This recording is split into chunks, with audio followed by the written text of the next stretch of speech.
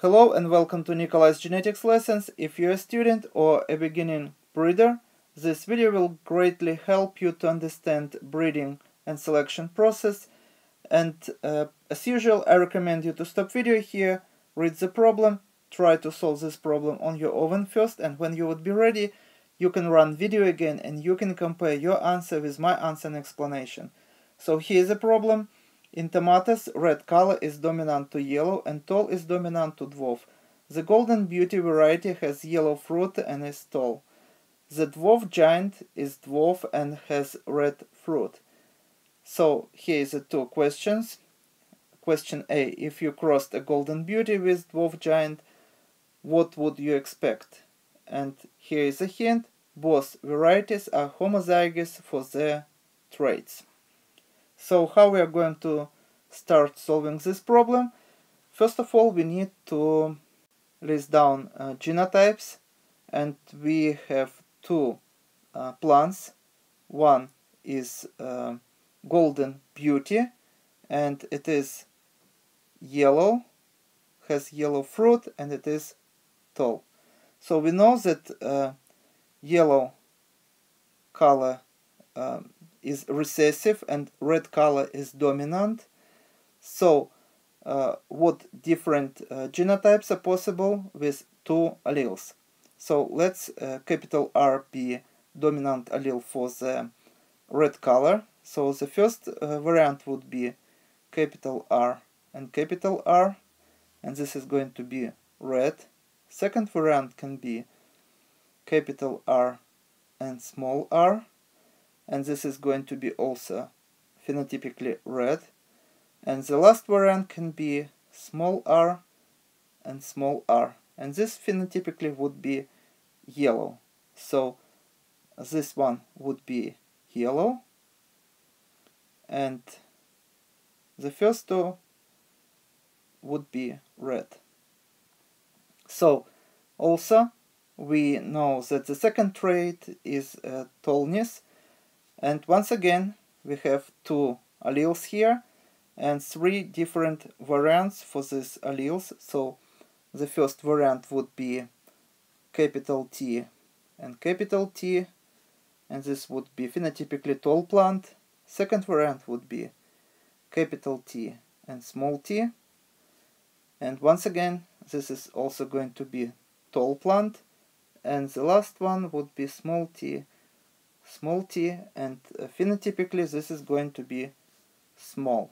So this is going to be small and this is going to be tall. So now we are ready to list genotypes of both cultivars.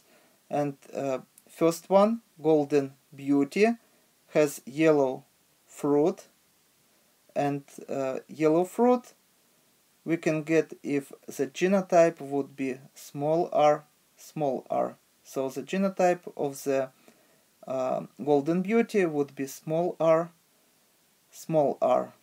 and it is tall.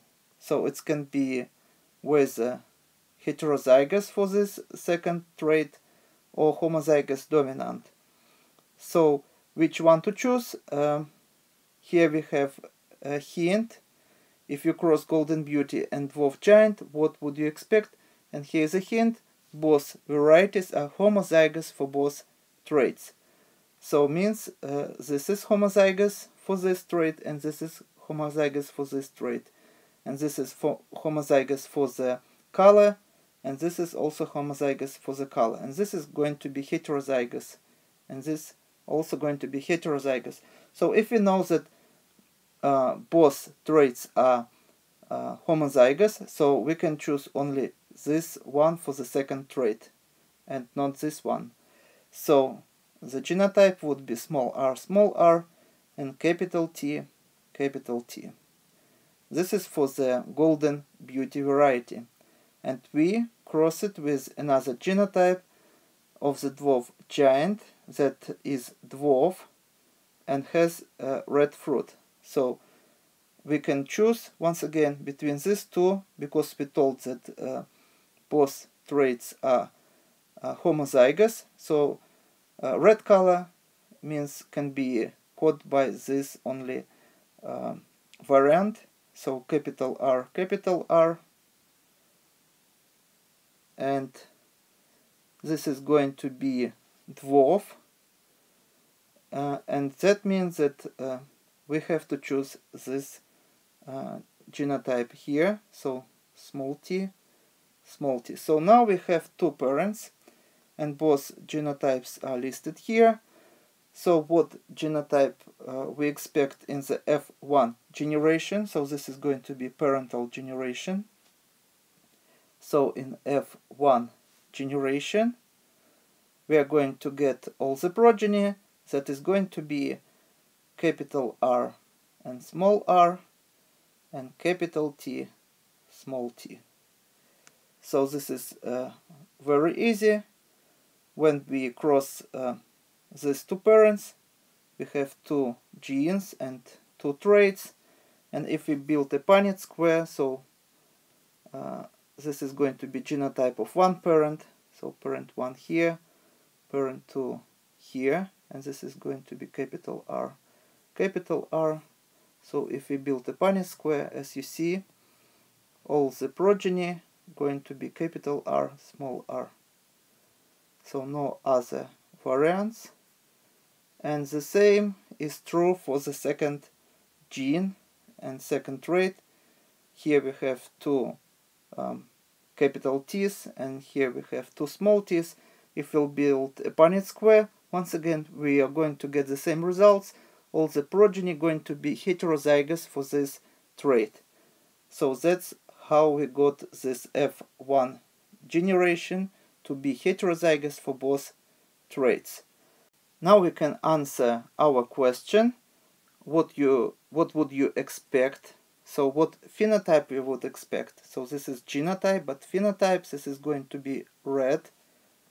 This is going to be red, and this is going to be tall plant. So all F1 generation going to be tall and will have red fruits. So now we are ready to start working on the second question, question B. If you used the two varieties to start, could you eventually obtain a homozygous variety which was tall with red fruit? So basically our question is, if we start with this parental generation and then we cross them and we'll get this F1 generation, and that is going to be genotypically uniform, so all the plants in this generation are going to have the same genotype. So would we be able to get plants that is going to be homozygous for trait for the color that is going to be red and that is going to be also tall. So same phenotype, but this time we should get capital R here and capital T here. Why it is important? This is important in order to get true breeding plants, because these plants are not true breeding. What is the difference between true breeding and not true breeding? When we cross this genotype with itself, we are going to get different varieties. Some would be tall and would have yellow flowers or yellow fruits. Some would be small and would have yellow fruits. Some would be tall and would have red or yellow fruits. So as you see, in next generation, F2 generation, we would have segregation of traits. But true breeding plant is the plant that when we have red fruits, and if it is tall, if we self-pollinate it, self-cross, in next generation, all the 100% of the progeny also would be red and tall. So our next step would be cross this parent that is heterozygous for both genes. So we have basically cross it capital R and small r, capital T, small t genotype with itself, capital R, small r, and capital T, small t.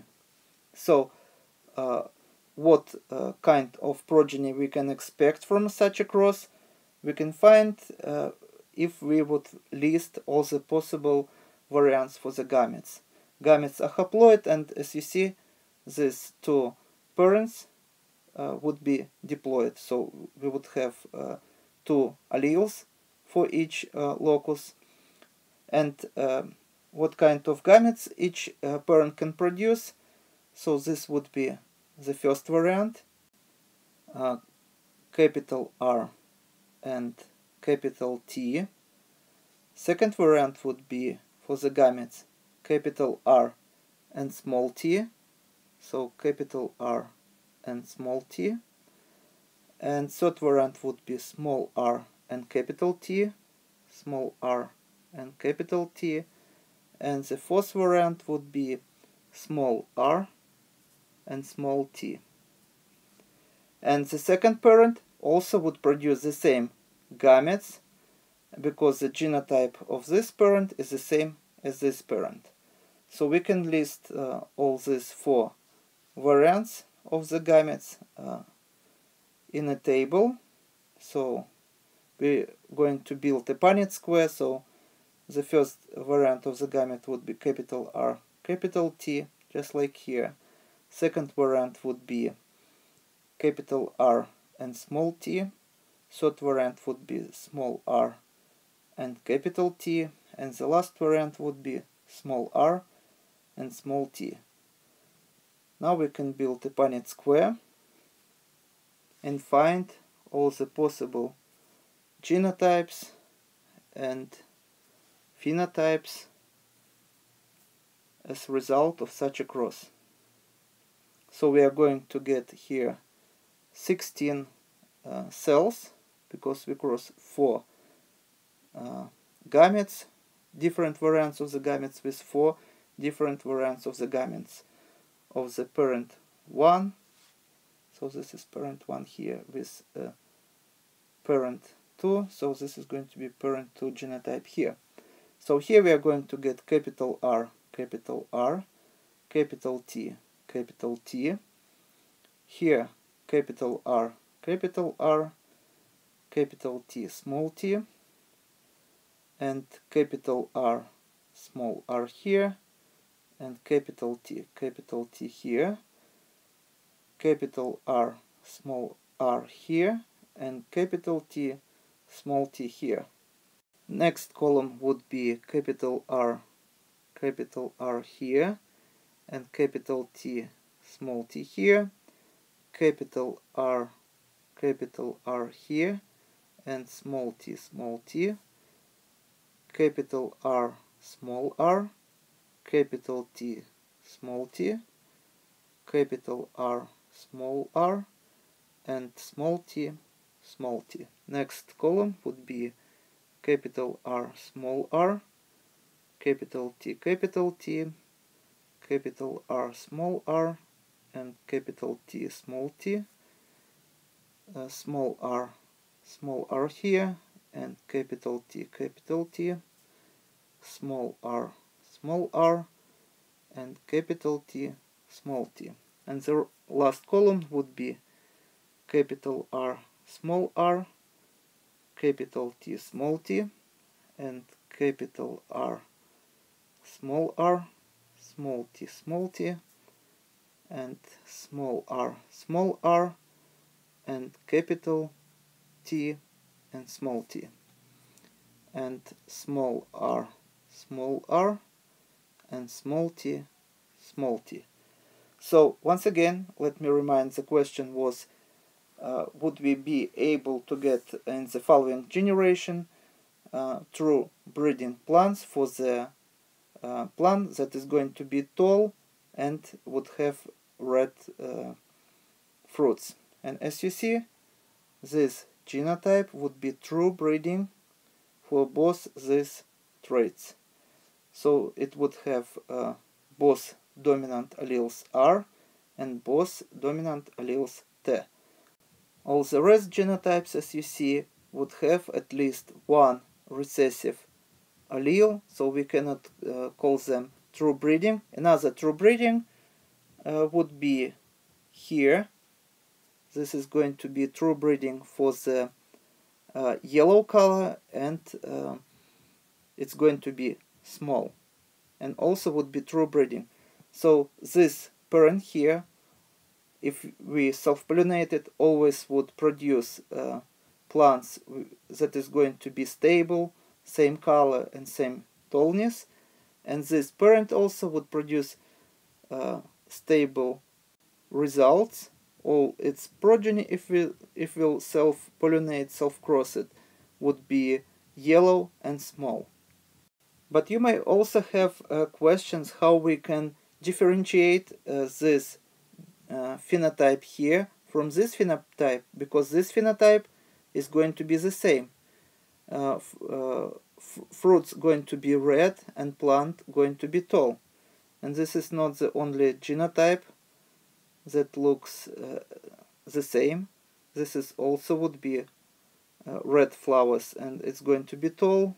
And this one, and this one, and this one also produce red fruits and would be tall.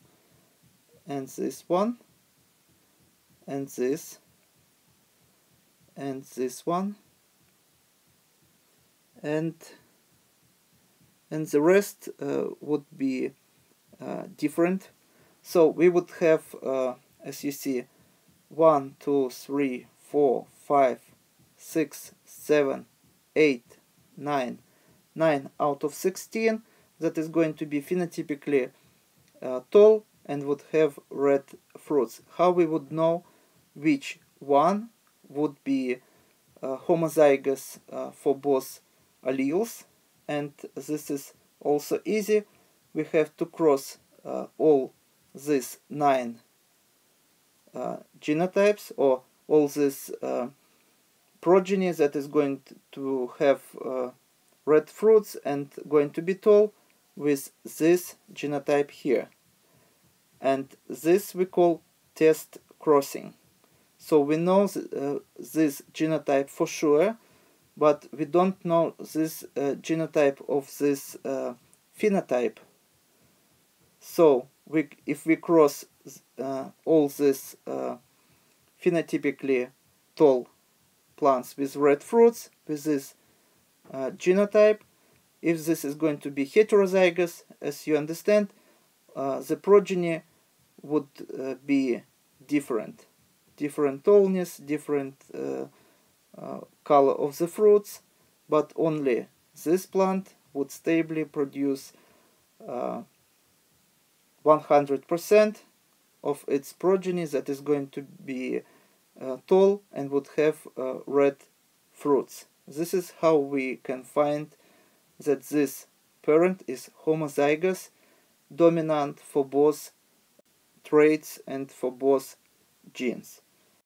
And this is all for today. Thank you for your attention. Please subscribe for my new videos that I post almost every day. Thumbs up if you like this video. Please write your comments, questions if you have any, and see you in the next video. Goodbye.